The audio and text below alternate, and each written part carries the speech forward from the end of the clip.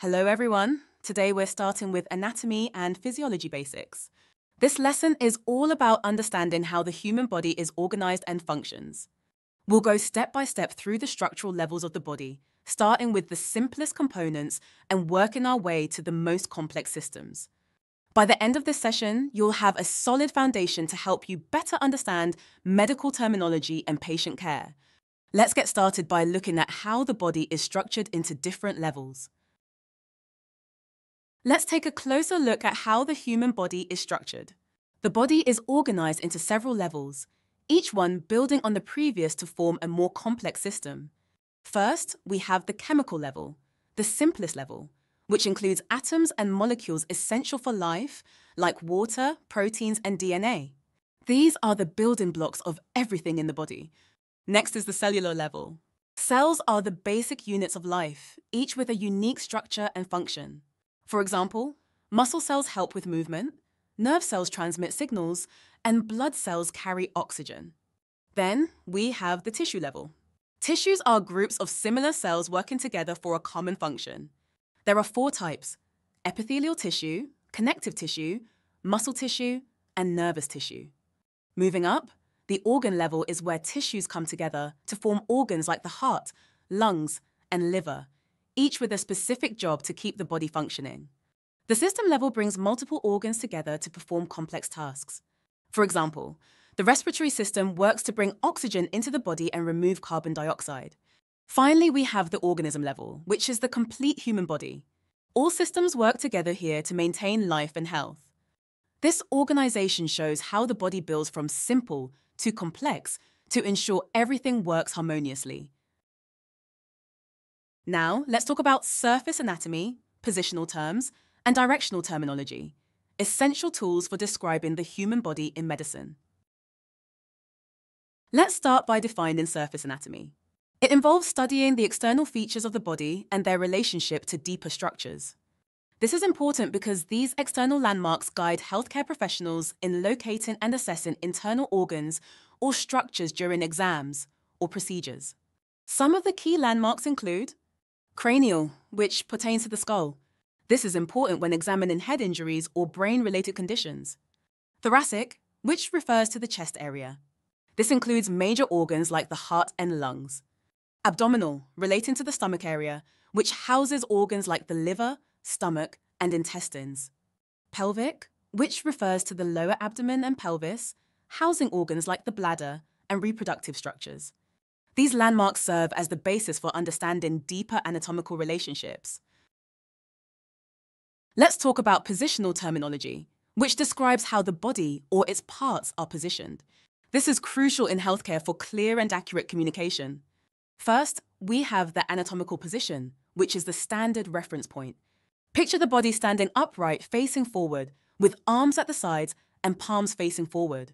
This position is used universally to describe the location of structures. Next, there's the supine position, where the person lies flat on their back, facing upward. This position is commonly used during surgeries or examinations of the front of the body. Finally, we have the prone position, where the person lies flat on their stomach, facing downward. This is often used during back surgeries or procedures involving the posterior side of the body. These terms ensure precision, no matter the setting or procedure.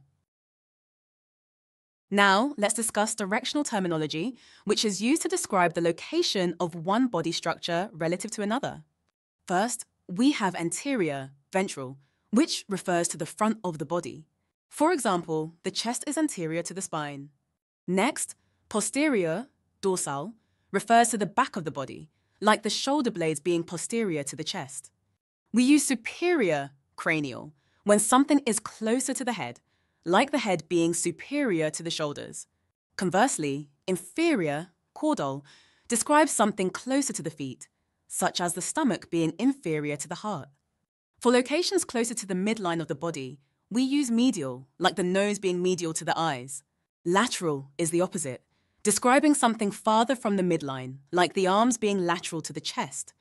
When describing proximity to the point of attachment, we use proximal and distal. For example, the elbow is proximal to the wrist, while the fingers are distal to the wrist.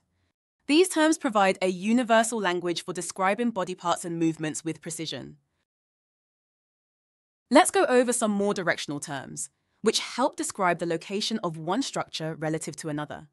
Superior or cranial. This means toward the head or the upper part of a structure.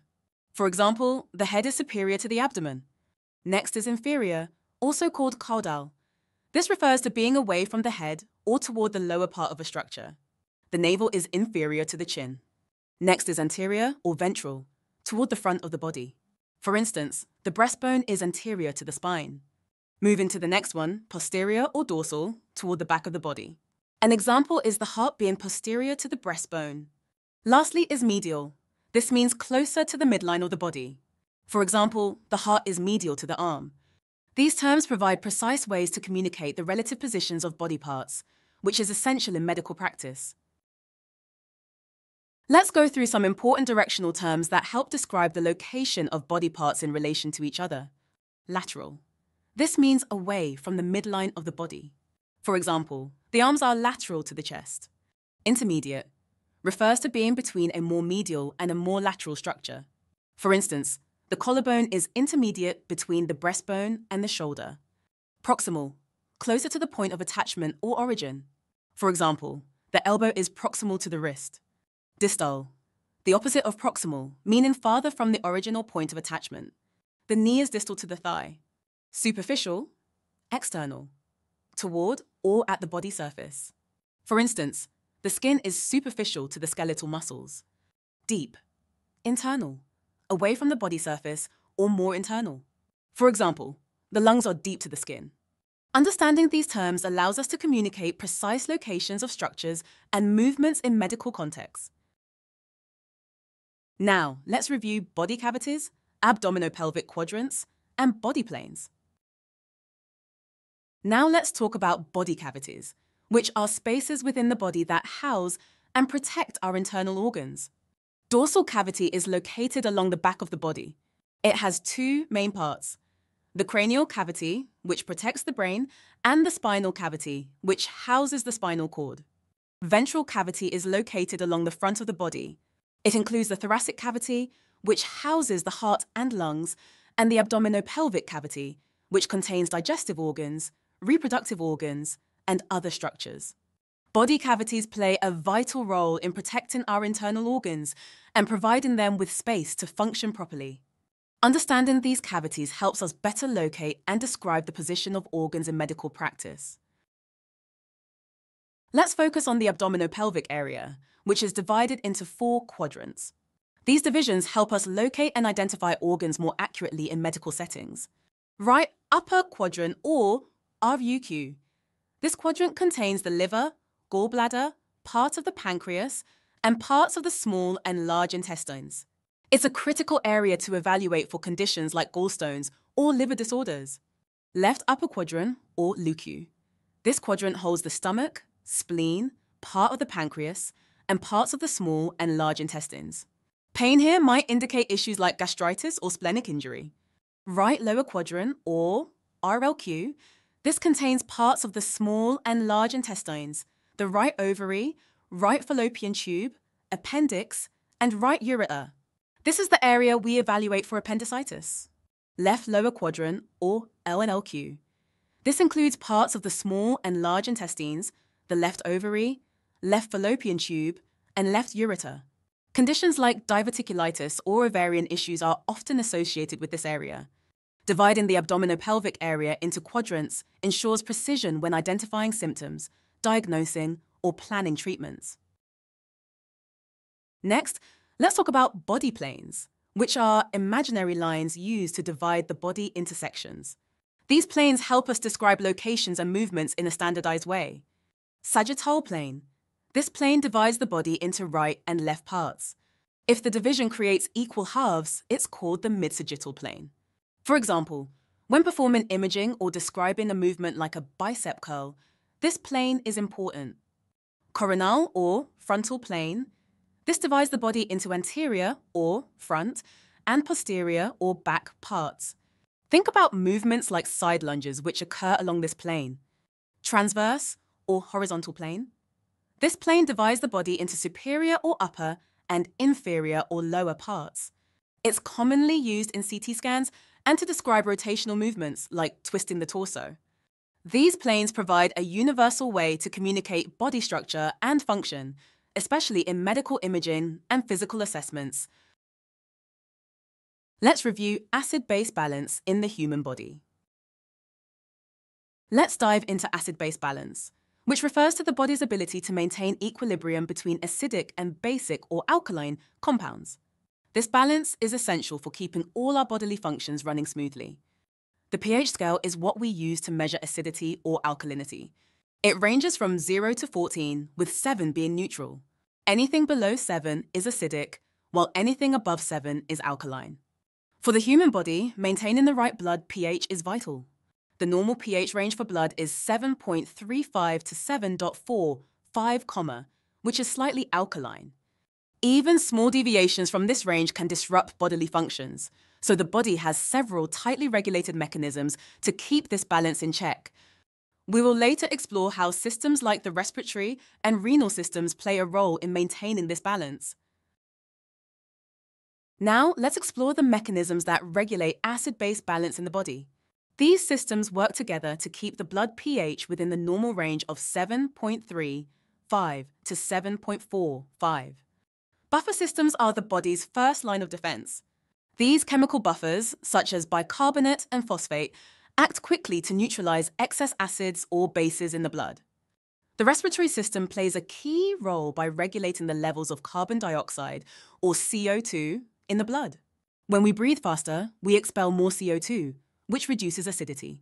On the other hand, slower breathing retains CO2, making the blood more acidic. The renal system, or the kidneys, offers a longer-term solution. The kidneys maintain balance by excreting excess acids or bases in the urine. This process takes more time, but is highly effective in stabilizing pH levels. These systems work together seamlessly to maintain the delicate balance necessary for our body's normal functioning. Let's now discuss acid-base imbalances, which occur when the blood pH goes outside its normal range of 7.35 to 7.45. Acidosis happens when the blood pH falls below 7.35, indicating an excess of acids in the body. This can be caused by two factors: respiratory acidosis, which results from CO2 retention due to slow or shallow breathing, and metabolic acidosis, caused by excessive production of metabolic acids or loss of bicarbonate, such as in conditions like diarrhea or kidney failure. Alkalosis, on the other hand, occurs when the blood pH rises above 7.45, indicating an excess of bases.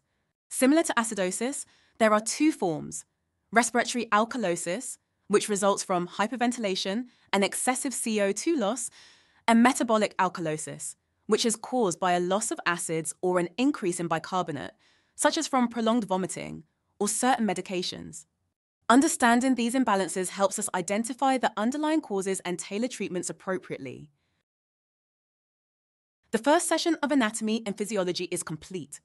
Thank you for your time and participation. There are 2 more videos for you to watch. See you in the next video.